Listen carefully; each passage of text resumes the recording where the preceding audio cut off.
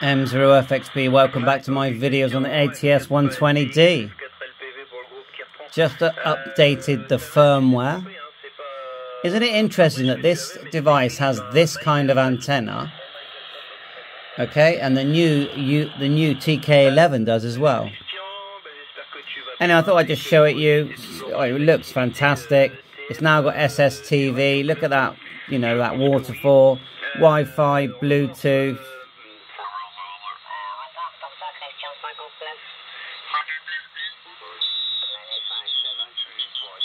You know, like,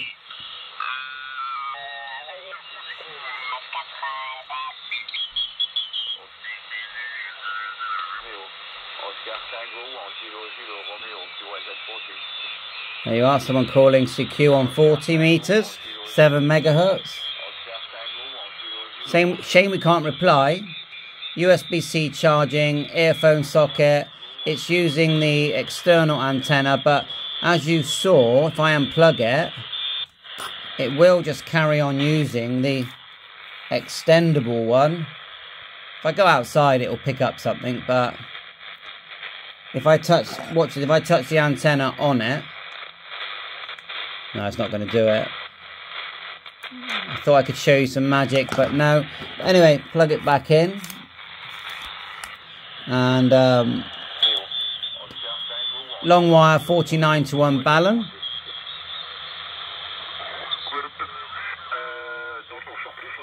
Now imagine if this, because they brought out all these new radios, the Radtel 880, the iRadio UV98, but imagine if this was a transceiver. But anyway, can't actually remember. I mean, it's sounding brilliant, but I can't actually remember if it's what bands, if it does airband. I know it does CB and it does all the HF bands. So let's hit band. You can see there. FM, long wave, medium wave, and then all these bands. I'm looking for 2 meters. Obviously, we're on HF now, but yeah, it's a very wide receive. Back to HF. Go mode, and this is where you'll see the, if you go Digi, it will do SSTV, RTTY, of course FTA, FT4. There's your SSTV window. Exit. You can press start there. Let's look now. Now to update the firmware, it's nice and easy. I'll just show you the mode again.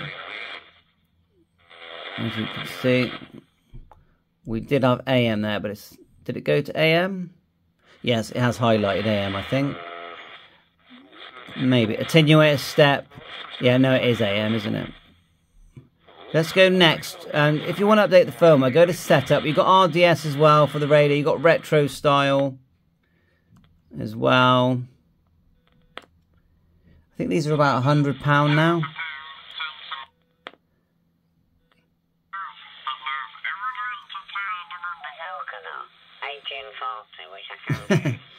Sounding good. And I don't know, it went green. Does it go green when it's on frequency? You can turn on the, just tap and turn on the Bluetooth, look there. And I've done it, if I grab my little speaker here, it might work. It worked the other day. It will just automatically pair. You need some charge in it. It flashes and then it pairs.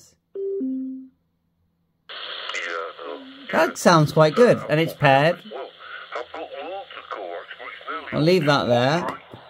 Connected. We've got Wi-Fi and Bluetooth simultaneous, which I like. To update, you've got scan as well, but go setup, then go next. Keep going next until you see the word firmware update. Now it will prompt you. If I got Russian menus there, I'm going to have to change that, aren't I? I know how to do it. I made a video doing that. That's my fault. I'm not going to do it in this one, but eventually you'll see the word firmware.